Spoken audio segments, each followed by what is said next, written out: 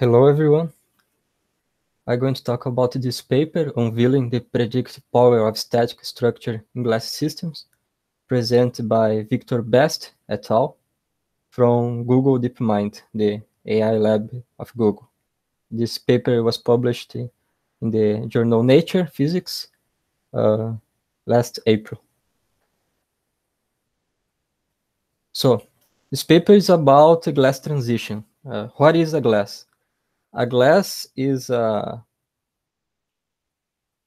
property of liquids that when cooled quickly, it becomes a state of disordered state, freeze it.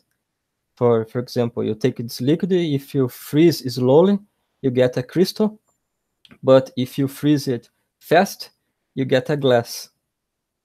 The difference between the glass and the crystal is that a crystal has an order into the structure, while a glass looks like a liquid frozen time.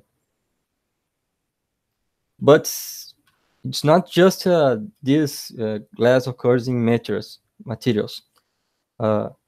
Glass can also occur in another kinds of system. For example, traffic jams, where you can see compare cars with liquids, cell migration, polymers, iron, and so on. The objective of this paper is to study glass transition with machine learning. So before I talk how you can use machine learning with glass transitions, I talk about a kind of neural network called graph neural network. A graph neural network is a graph that takes, it's a neural network that takes a graph as input to operate some function or learn an objective. It's more useful graph neural networks when you are dealing with non-Euclidean space, such as molecular neural networks. And one property of graph neural networks is that they have invariance under permutations. Here are examples of graph neural networks. You can transform molecules, for example, to graphs, mass spring systems, any-body systems, rigid body, and so on. So you can transform a system into a graph, and you take this graph as input to the neural network. So how can you transform a glass system into a graph? You take the 3D structure of the system you want to create a graph. In this case, is a liquid and the glass.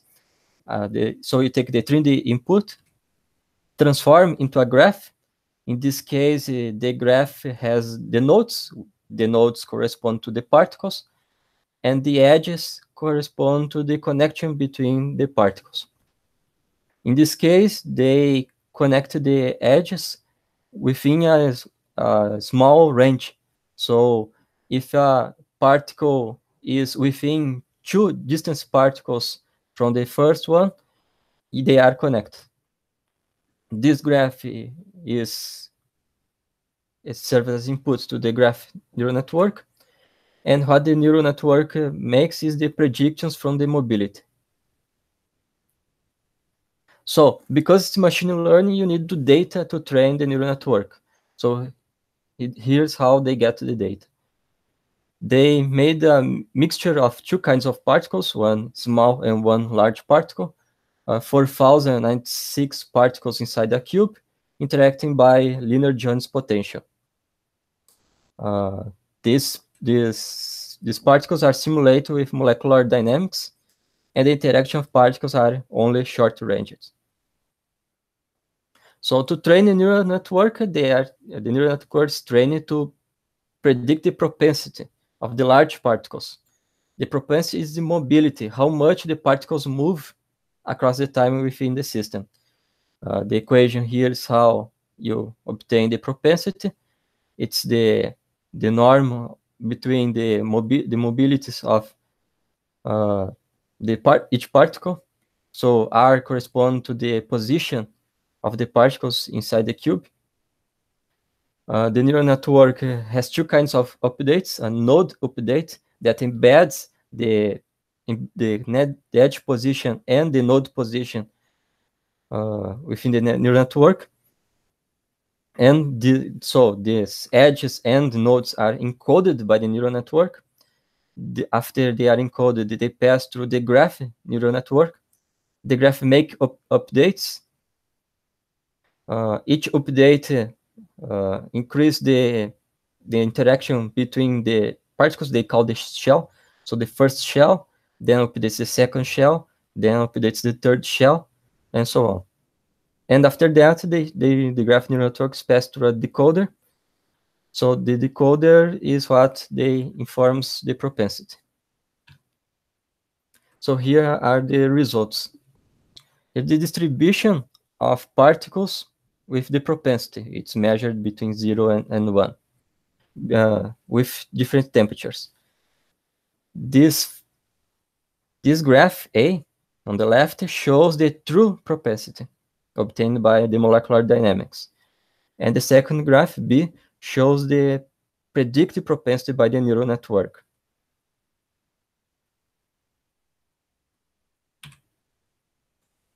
Here's shown other results with the short time scales. What you see is the cube of particles. The black points show the most mobile particles from the data, and the colored regions corresponds to the propensity of the particles predicted by the neural network. Red is more propensity and blue less propensity. So you can see that the higher propensity corresponds to the black dots, which is a good result. Here show the results from long time scales.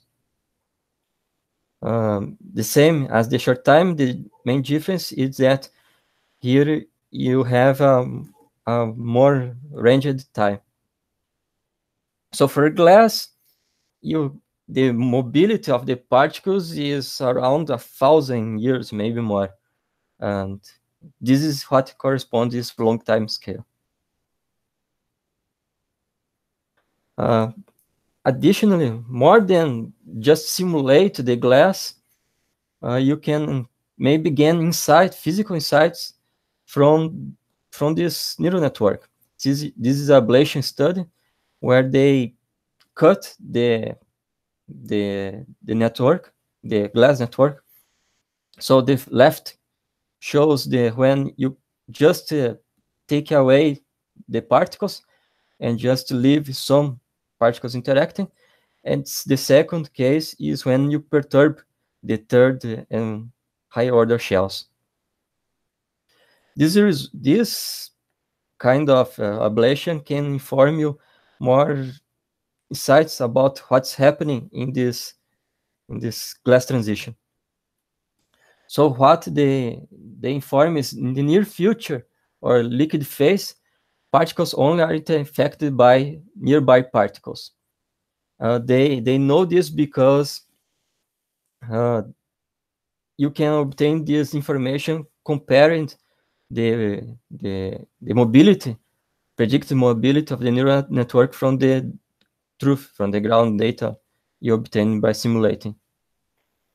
And far future and low temperatures, where there is the glass transition, particles affected by longer range interactions. So if you cut the network in long range interactions for far future and low temperature, the mobility decrease the prediction.